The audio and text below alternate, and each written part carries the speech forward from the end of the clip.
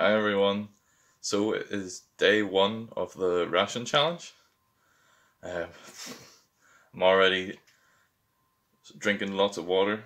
Don't usually eat breakfast really, so trying to think of what to do for lunch, and I think we'll have a go at making the flatbreads. First, I'd like to say sorry that I haven't posted any content since my last video. I know I said I would post a bit more before, but there is a reason why. There's someone special that I would like to introduce you all to, who you might be seeing a lot more on this channel. So this is Layla. What are you doing with your tongue, Layla? Huh? And there's Jake. Jake's a big brother now. Isn't he the best big brother? Yeah. So Layla was born 2 weeks ago today, and she's just getting bigger and bigger, aren't you? Layla! Where's your wee hands? Look at her wee fingers. And her wee toes. She looks just like Jake when he was born. What do you want, son? You want cereals? Okay. Look what lovely cereals he gets to eat. And I get to eat. And marshmallows. And I get to eat. What do I get to eat today, Jake? No, I get to eat rice. Yay! We have, luckily with the ration challenge, we're all given one of these recipe books. And inside it is a nice little flatbread recipe. Though I have made flatbreads before, but this will be a very, very simplified version. So all we have for ingredients are flour, oil and water. But we can add salt, which is great. Layla, where's Jake? So we're given oil, and we can go and buy our own flour of 400 grams. Yeah, that's right. And Jake has the chickpeas. And chickpeas. And rice. And lentils. Now, before we make the flatbreads, actually, the first thing I want to do... Baby. Layla was hungry, so I had to give her the hand there. Yeah, so before I make the flatbreads, actually what I want to do is start to soak my lentils, because I want to make a lentil soup. So this is really, really easy. All we do is pour in our lentils and give them a wee rinse.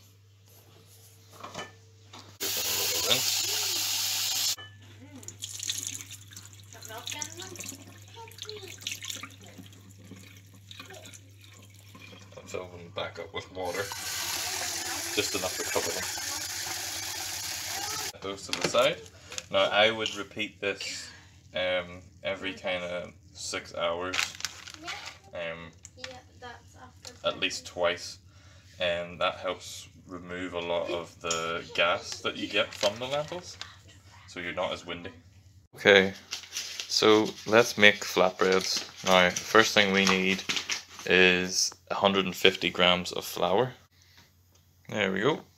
And then we add about 80 mils of water. And we add 2 tablespoons of oil.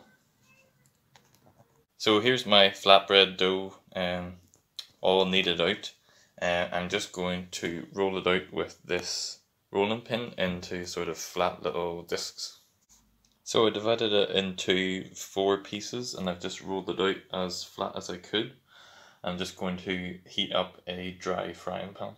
So I've just dropped that onto a dry frying pan. I haven't put any oil or anything. And once it starts to bubble up a bit, I'm just going to flip it over.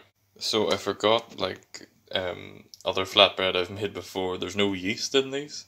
So we're very unlikely to get any kind of air pocket in it. So I'm not sure what this is going to be like. It might just be like a bit of a dry pancakey bread, but we'll see. I'll let you know what it tastes like. First flatbreads of the week. And one tip for you is, if you're making flatbreads, if you want to keep them fresh, is to keep them in a wee folded towel. So here's what some of them turned out like. They're still quite hot, which is nice. Out of that 150 grams of flour, I made 4 of these. So I'll probably eat 2 of these now and save the rest for later on. And I think I'm going to make rice and beans. I've got to say, on first taste, it's actually not bad. Maybe because we've got salt.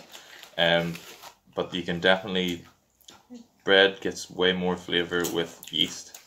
So you really appreciate things like that. We could have made them like a sourdough, but that would take way too long. And my son's also eating my ration, even though he gets lots of nice food here. But I don't mind sharing. Okay guys, so I've successfully made rice and beans. Looks okay. Though this used the tin of kidney beans that came with the ration pack, and I used about half of the bag of rice as well. Though this is quite a lot, this will probably do me for at least 2 days.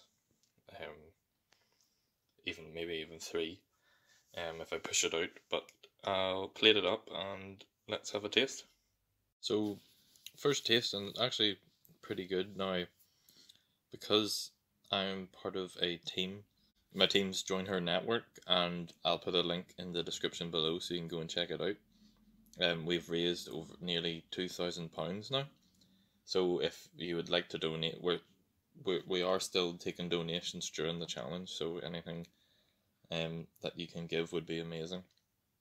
Now, because we're part of the team, we can add, or we can share our spices. So my spice was paprika, another team member had cinnamon, another had pepper, and another had chili powder. So into this I added salt, pepper, and chili powder, and it actually tastes quite nice, but I can see how this can get boring very quickly. But it's only day 1, we'll see how it goes. The kids are asleep, though Layla's sort of moving around there. And Hannah, what are you going to have to eat? Lovely food are you going to have? Well, I'm having something similar. No, she's going to have paella, which sounds delicious. I'll just pretend that this is my paella. Let's see. Bring it, £1 Spanish paella. I'm going to put us vegan chicken because we don't have any chicken, and it's going to be onion, sweet corn, peas. That just sounds delicious. But yeah, guys, we'll probably end this video here. I don't think I'm going to eat anything else other than maybe a bit more of rice and beans, and keep drinking water. I do have 1 tea bag, so I might have a cup of tea. But thanks for watching, guys, and we'll see you again tomorrow.